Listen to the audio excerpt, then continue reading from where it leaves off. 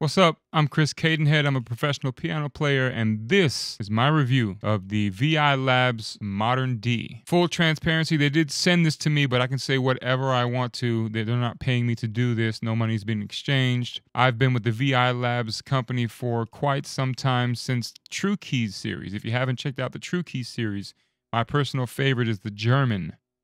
Again, I'm not getting any affiliates. I'm just saying this is my personal favorite. It's a Bechstein. It's really nice. So anyway, I've been a fan of their products for quite some time. I was a Ravenscroft artist. And for context, if you haven't seen the last video, I talked about this in the last video where I was doing my first impressions. I just opened the library. I just started playing it. I was reacting to it in real time. I was really impressed by this. But for context, I am a guy who plays Steinway Ds constantly. So if you haven't had the chance to play an actual Steinway D, especially one like this, it's a Steinway Model D from New York, not Hamburg. It's one of the newer ones. It's a really nice one. So take it from me. I know what a Steinway is supposed to sound like, supposed to feel like, how it's supposed to react. Keep that in mind when you're hearing my thoughts and all this, right? So that being said, let's get into this. Let's get into this Modern D here.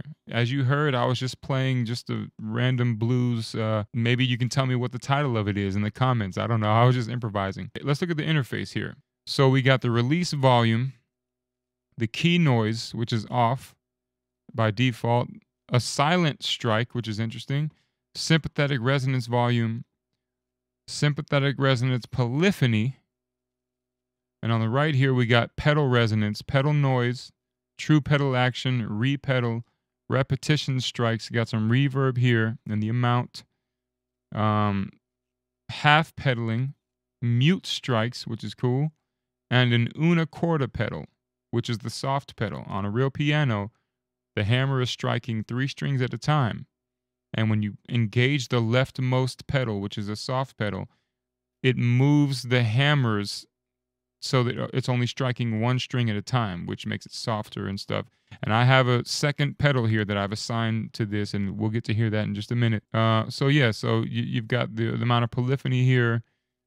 You can change the MIDI CC of your sustain pedal, your sostenuto pedal, or the muted strikes right here. And this is the imaging, the left to right, the stereo width, the tone, a timbre shift, and we saw this on the Modern U. That's their last release, is the Modern U. So that one was a work of art, if you ask me. It's a smaller piano. It's an upright piano. It's a Yamaha U1, I believe, U3.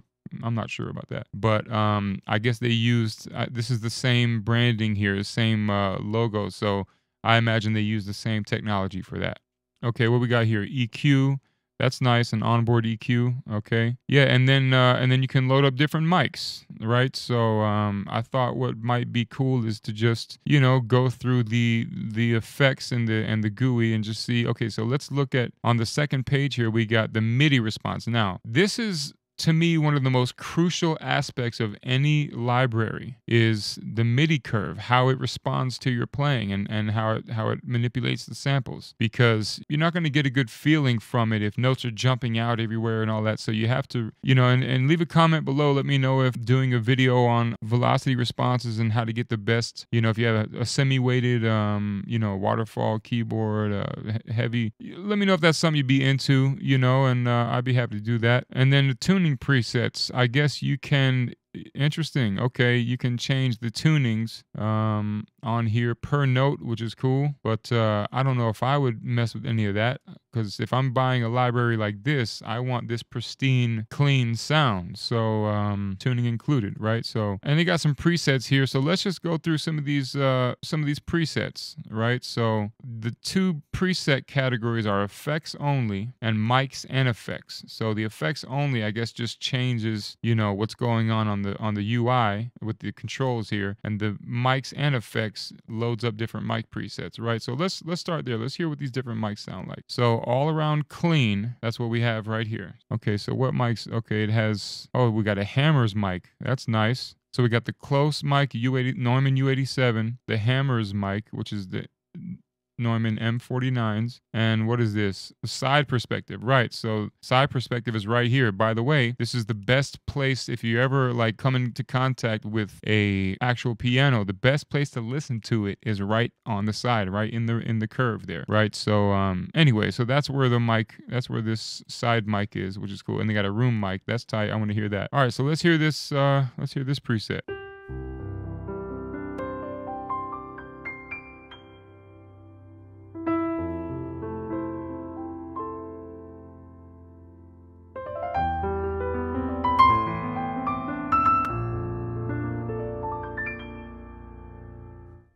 You know what? Let me change this buffer because we're getting some clicks, even though the latency will be terrible. That's okay.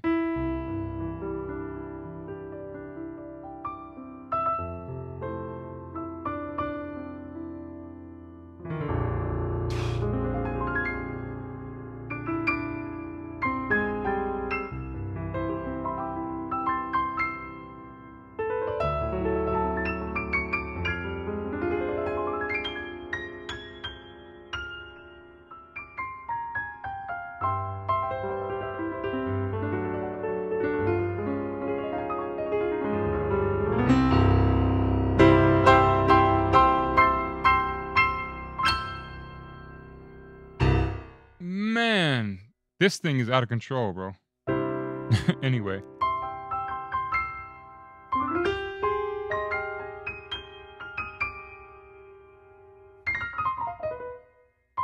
Latency.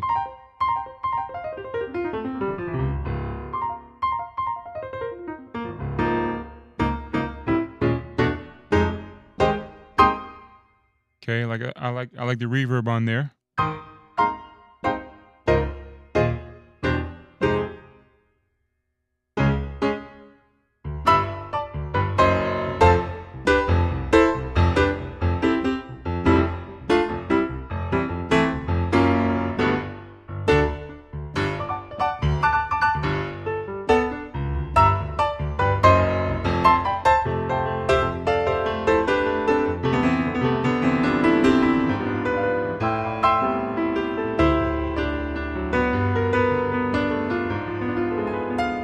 Man, this is outrageous. It's the way it feel. I don't know how to explain it, but the way it feels is it's just so responsive. I mean, I don't know what else to say, but it's really nice. Okay, here we go. Big resonant player. Okay, so I see the player mics loading up right here. What mics are these? I wonder. Oh, C414s, AKG. You can't go wrong with that. Let's see, big resonant. So what's different here? Okay, it's got some more sympathetic resonance polyphony going on. The default is 10, I think, right? So 15, a little bit more pedal resonance here, more volume. Okay, all right, let's see.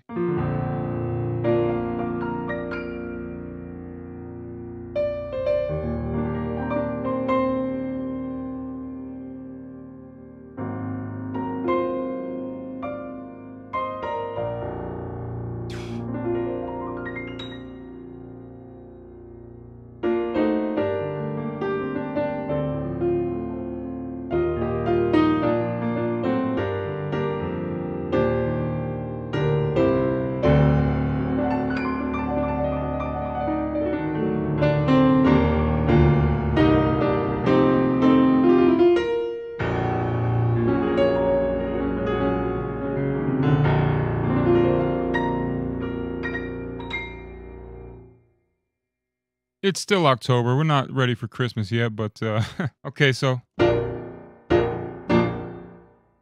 low end is just it's crazy. Gorgeous reverb, man. Okay, you know what? Now let me hear. Now this would be a good opportunity. I love the sound of this. Let's listen to this una corda pedal here. So what you do is you go up here where it says sustain pedal, right? This is for the MIDI CC selection. So I'm gonna choose una corda, and on my keyboard I have a CP88, and on my CP88 I went in and mapped another pedal to CC63. So I changed it here, but we have to load the samples first. So you just click the check mark here. Now And so you can turn them on or off. This one loads the samples. This one turns the effect on or off, right? So now I have them on. Okay, that's no soft pedal. Here's the soft pedal.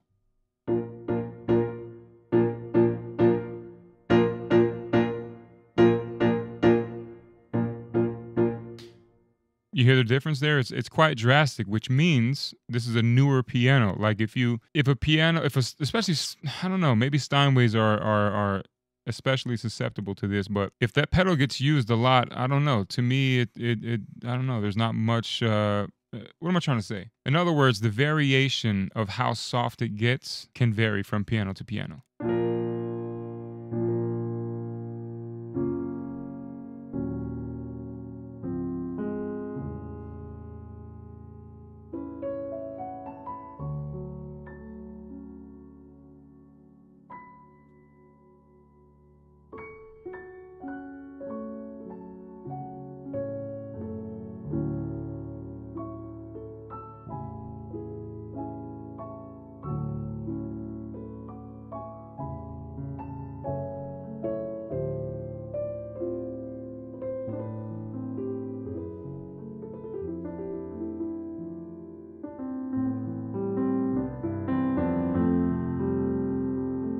Now I'm going to take off the sustain pedal, the soft pedal.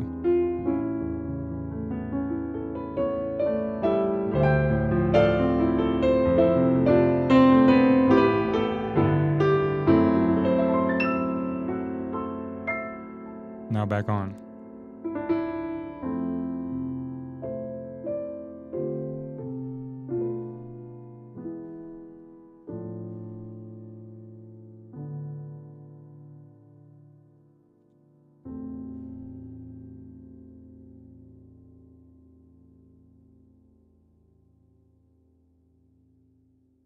I mean, the endless sustain is just unreal.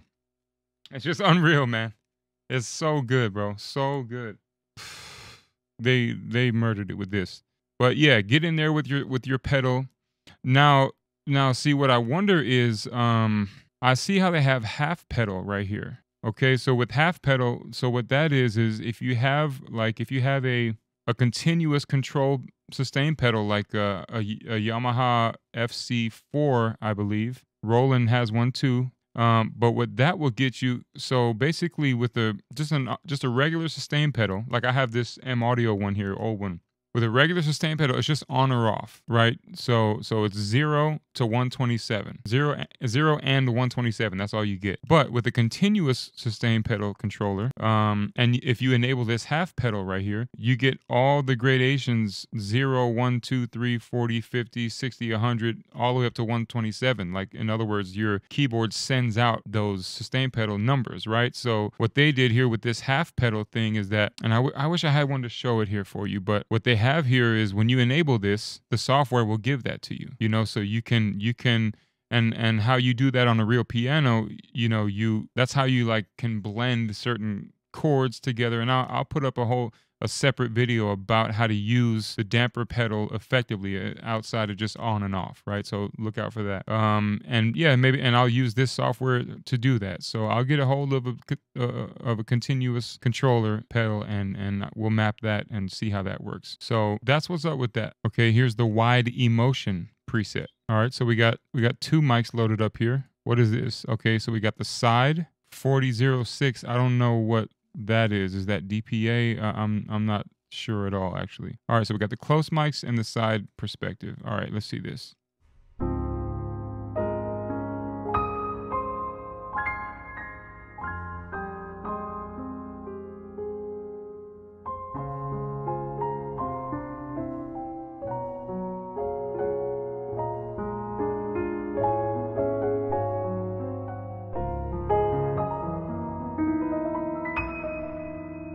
Interesting.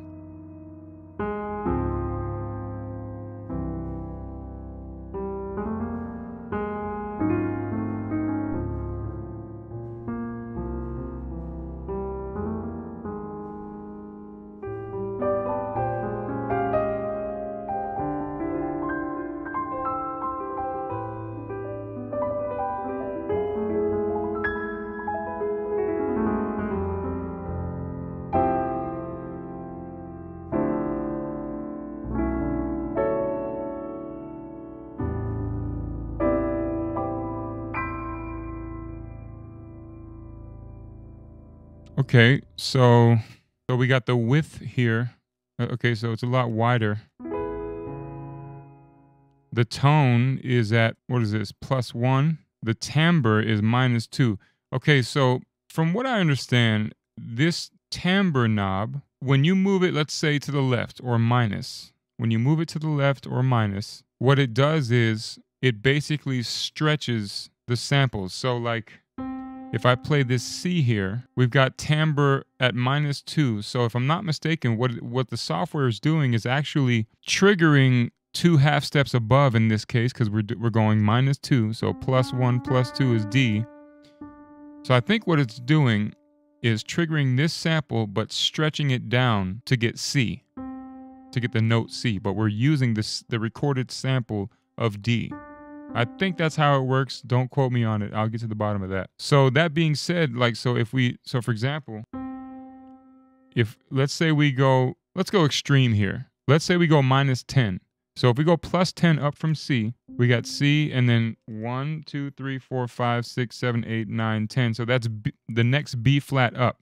So I'm playing the note C, but I think it's taking the sample from the B flat that's up here and stretching it down 10 semitones. I think. Let's see what that sounds like.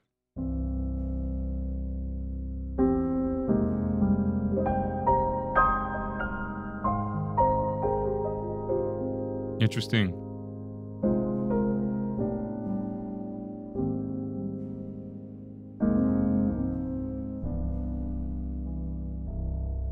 Oh.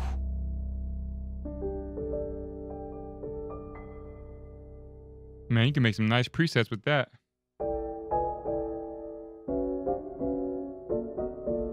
So maybe, maybe not something you'd use all the time, but if you want to get experimental with it, you can, which is cool. So, right. So, all right. So let's go to a different preset, old jazz record. Let's see what this is.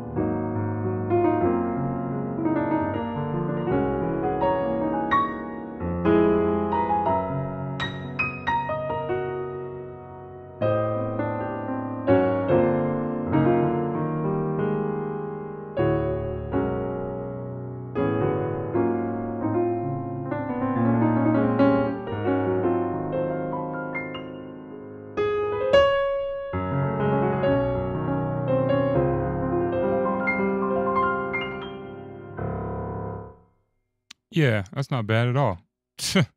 That's sick, actually. Now, only thing I'm noticing is that, like, some of the notes are.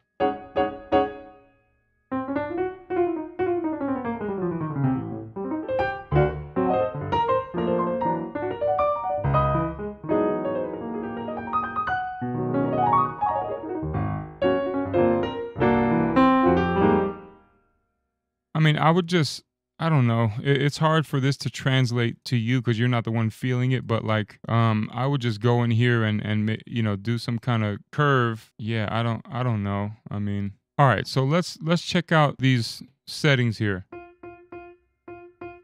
So the release volume, that's just what it sounds like. It's the release samples of the note. Like when you play a staccato note.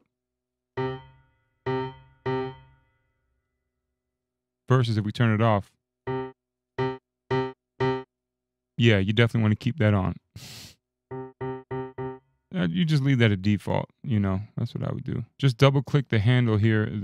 Just move this. You can just double click that and put it at 0. Right, so the key noise is down because it takes up a lot of CPU apparently. And you can't really hear that in the context of a mix. But if you're doing solo piano stuff, you definitely want that. So I'm going to turn this all the way up just so you can hear it play soft. You see when I let off the key, That that's the hammer returning to its position. Like if we turn it all the way off. Versus.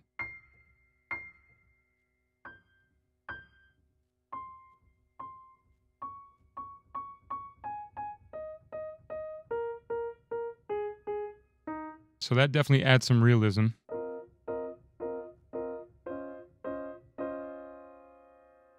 Right, so I love to crank that sucker right there actually. The silent strike, that's basically, you know, when you play a key as soft as you can on a real piano, you don't get any sound. It doesn't produce any sound because the hammer doesn't hit the strings. But the reason why you want to do that is for the next setting I'll show you, which is the sympathetic resonance. Right? So I'm holding a key down, which is the note C. I'm holding it down, but it didn't make any noise as you heard. So when I play the next C up, you hear that? That is the strings from the C that I'm holding. Those strings are sympathetically vibrating because of basically how the piano works and how the overtone series works. So this C right here is exciting the strings from the other C. Same thing if I do the next C after that.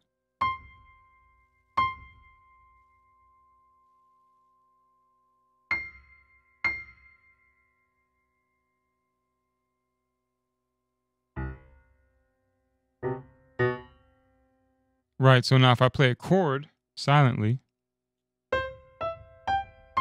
and I play that chord in other places of the piano, you hear it. But if I play a different chord than that, still there, you just don't hear it as much. You know. But if you play those same notes you're holding down, that's called sympathetic resonance. And so this slider right here is the volume of the resonance. So if I turn it all the way up, hear how loud that is? I wouldn't put it that loud, or turn it off. You don't get any of it, right? So sympathetic resonance is really what makes a piano sound real to me. So you see this polyphony, polyphony, that's sympathetic resonance polyphony. So that's basically how many, how much of the, what am I trying to say? How many notes you're able to play of the same chord that you're holding down that triggers the resonance. I don't know if I worded that properly, but like if we turn it all the way up.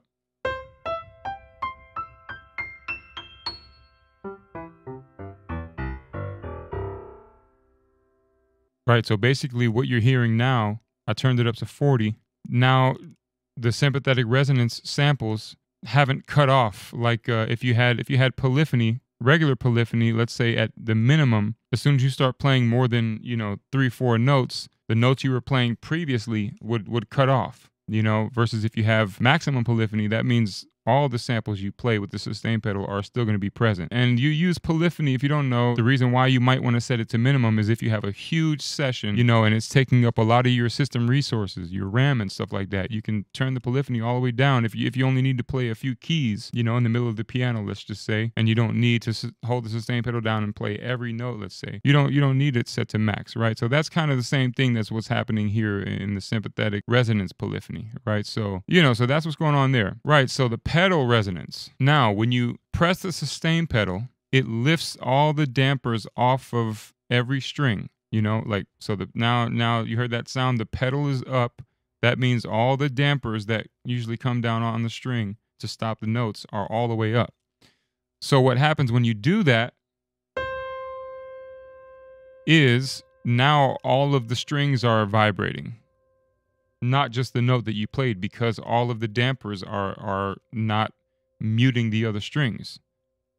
Versus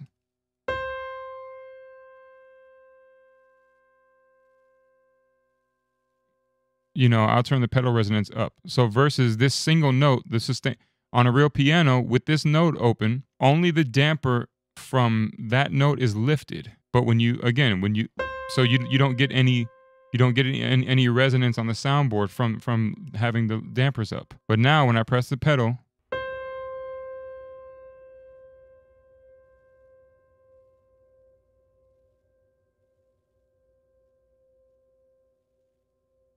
hear all that movement? That's from the pedal resonance.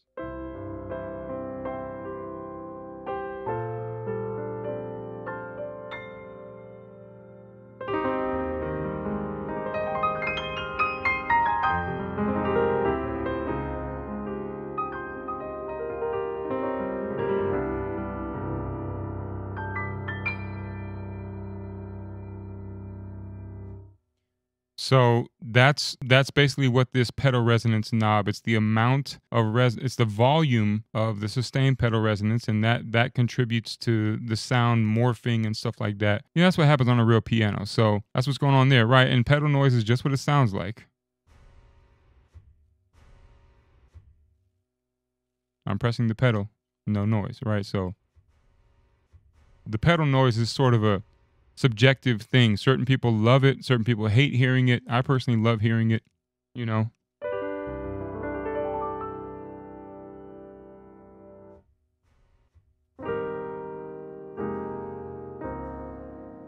Versus all the way up.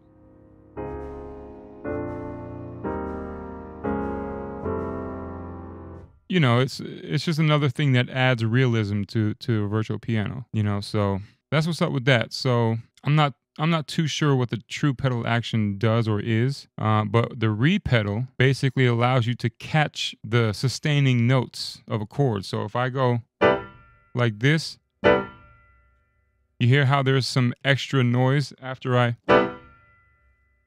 Right, so I can catch all that if I press the sustain pedal. You see, that's really good actually.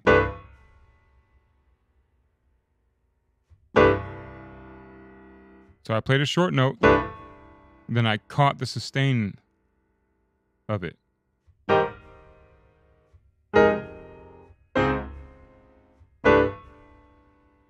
Again, that's what happens on a real piano. So if I take that off,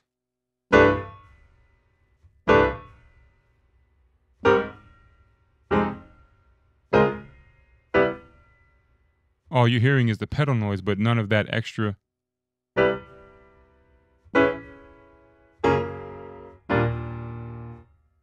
I mean, that's brilliant. Brilliant. So repetition strikes.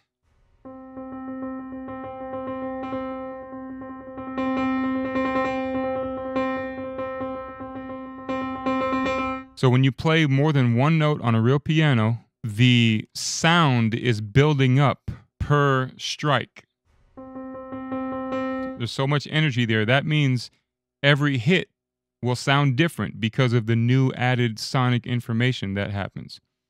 So if we turn this off, repetition strike, and I play the same note,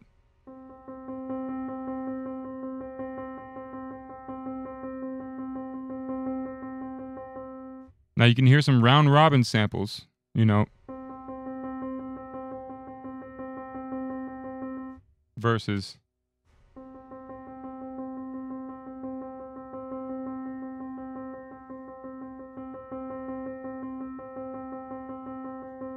It's very subtle. It's very subtle, but you can hear the difference there. I heard it anyway. Right, so that's the deal with that. And of course, we heard this reverb. Let's see what kind of... So we have real spaces versus digital spaces and special effects reverbs, which is pretty cool. So real space big. Let's go a Gothic cathedral. Huge. Woo!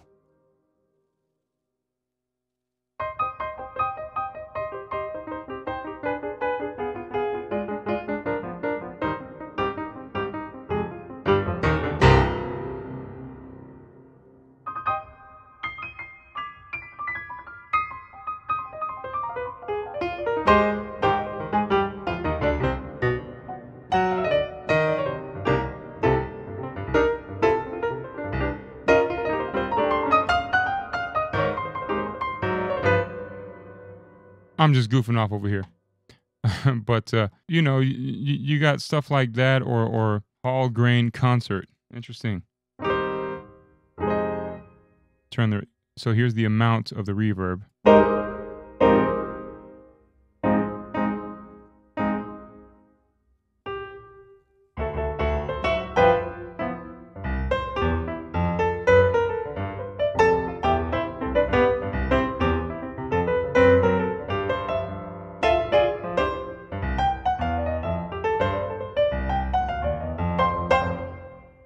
Anyway, that sounds great. What am I doing? 90s kid. Right. Digital spaces. What we got? EMT 250, which I love. The 140, surprising. EMT 140. That's pretty cool.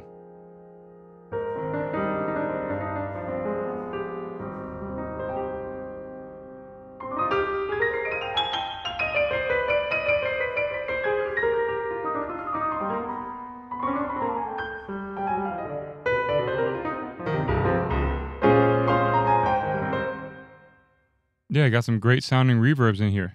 Special effects. What is this? Percussion box. Let's see this. Ooh, interesting.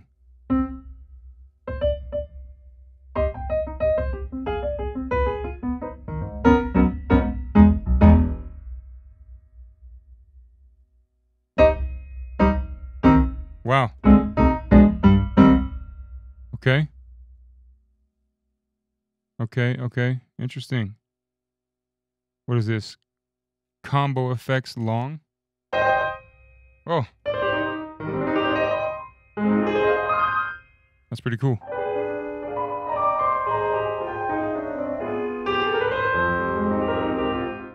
So, you know, they got some interesting stuff in here. I'm glad they suspension. What is this? Oh. Sounds like a spring verb or something. See, so now I would use this with the EQ, like, and I would take some highs down. Okay, so you got to turn on the EQ, right? So I would take some highs, take the highs down.